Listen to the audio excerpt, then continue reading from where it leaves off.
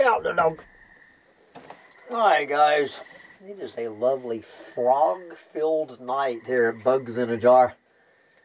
The lightning bugs beginning to come on for the summer of 2023 here on Monday, June 19th, 2023. And I mentioned this at the end of my rant last night, and I just was reading the latest post my buddy Michael Campy on medium.com. I mentioned this last night that I am watching this docu-series on Netflix called, I think, Chimpanzee Empire, about these troops of chimpanzees living over in the Ngorongoro forest of Uganda. And, you know, as I said last night, and I've really been thinking about, and Michael brought this kind of brought up something similar in his essay,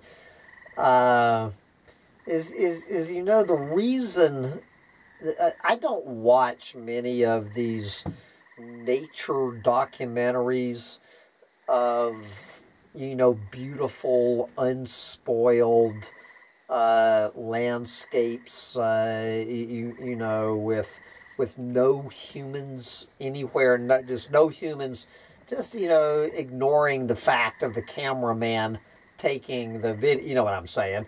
You just forget about that human and all of these beautiful, unspoiled paradises without humans. In some weird way, I find these nature documentaries about untouched, unspoiled natural paradises, I find them, weirdly enough, even more depressing than, you know, than straight on triple X-rated Doomerporn. You know, with the Amazon rainforest in flames, or you know, something about overfishing, or the Arctic melting, or wildfires burning up koala bears, or, you know, if it's this flat-out doomer porn, it's already paradise lost. It's just chronicling the collapse of a planet. But these beautiful little, you know, and I can't believe they can still find them. You know, David Attenborough talks about how it's getting virtually impossible to find anywhere to go film these things anymore that haven't been trashed by humans. But, you know, to see what this planet is supposed to look like, and by supposed to look like, meaning what a planet looks like without humans in it, you know, not counting the cameraman, who you don't see, it just makes it, for some reason, I just find these documentaries just unbearably depressing, because it really, you know, brings home, it puts under the microscope what it is that humans are doing. And I don't even know if I have the stomach to watch the rest of this series, so I don't know if at the very last 15 minutes of the last episode are they going to talk about the reality of the situation. And which is, so I looked this up, the Ngorongoro forest, and started looking up at threats to the environment, and to the chimpanzees in the Ngogo forest in Uganda. And the first thing that comes up is talking about there has been a sevenfold increase in the number of humans living in the buffer zone around the park.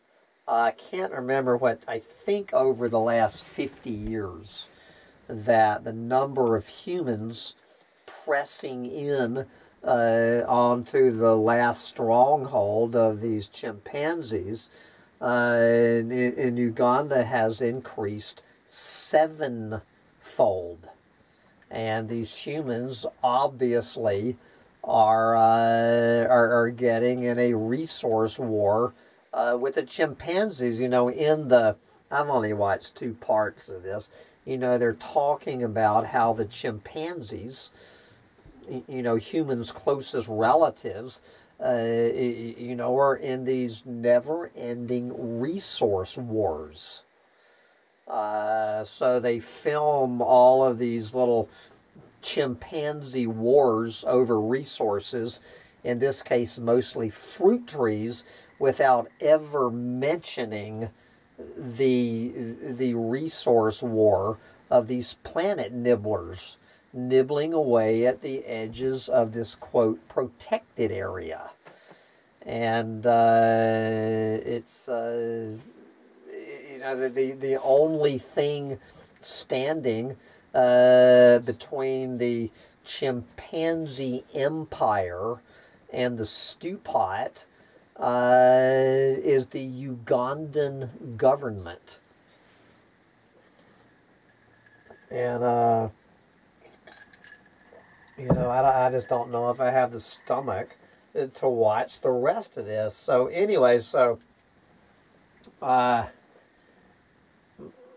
Michael Campion is Medium.com. He was actually quoting a, well, it would have helped if I had this called up. Michael was actually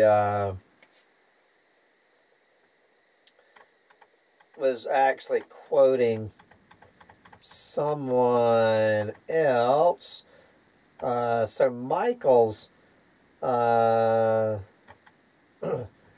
Michael's story today is called "I Hate to Call It Survival," but in the middle of his, he quotes at length from this other fellow who really,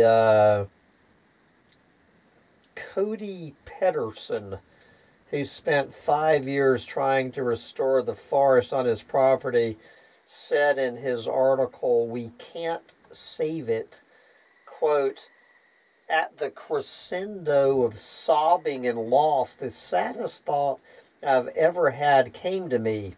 I wish I didn't know. What else can you say when faced with a catastrophe of such vastness, with the unraveling of the entire fabric of life on Earth? I mean, we need to fight to save what we can, but the web of life as we know it is done. All the beautiful things we saw as kids on the Discovery Channel and now seeing on Netflix, the forests I grew up in, the mountain lions, the horned owls, and the scat and the tracks and the washes, we're so early in this curve, and the changes that are already baked in will be so profound. I don't think humans are headed for extinction. We will survive, though many of us will suffer and many die. But all this life with which we have shared the planet, much of it won't make it. I wish I didn't know. I wish I didn't know those ancient trees dying up there on the mountain. I wish I'd never hiked through Quiamaka before the fires. Wish I'd never looked beneath rocks for lizards in the canyons before the bulldozers came. Or heard the frogs singing. Or heard the frogs singing. Some of us have seen what's coming. Some of us feel deeply the oneness of all life, feel its fabric fraying. On the 1st of April, 2019, just after 3 o'clock, some faith, some fantasy inside me died, and I felt despair for the world I've known and loved.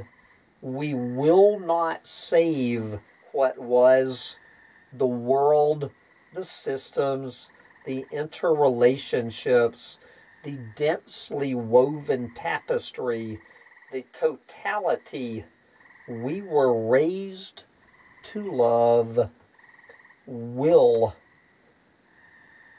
collapse. Yep, and well, my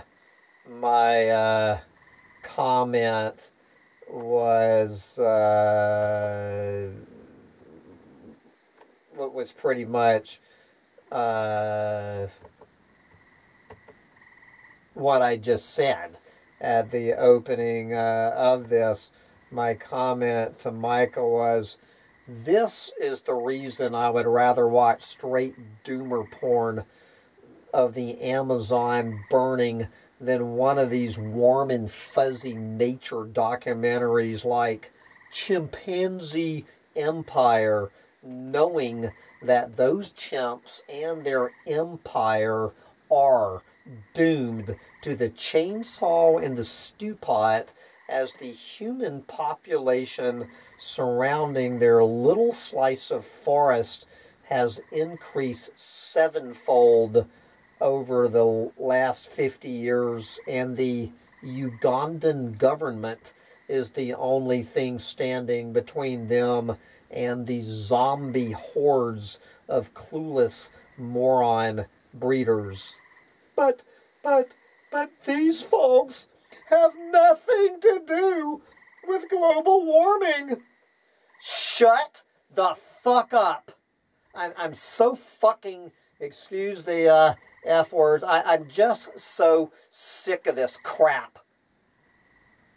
These people in Uganda whose population has increased sevenfold have nothing to do with global warming. I am so tired of it. Global warming is not going to put these chimpanzees in the stew pot. Anyway, the choice is humans go now and give everyone else a chance, or humans go later taking down every one of our fellow earthlings on our way out the door. We all know how this no-brainer is gonna play out.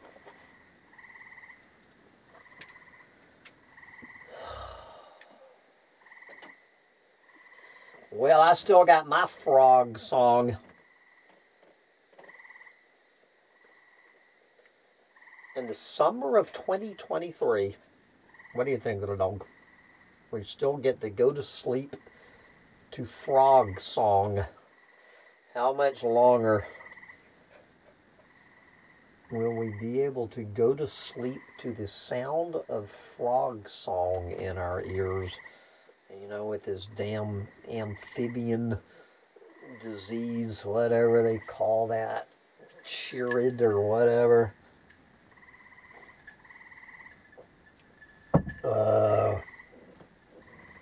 Anyway, get out there and enjoy your frog song. while you still can. Bye, guys.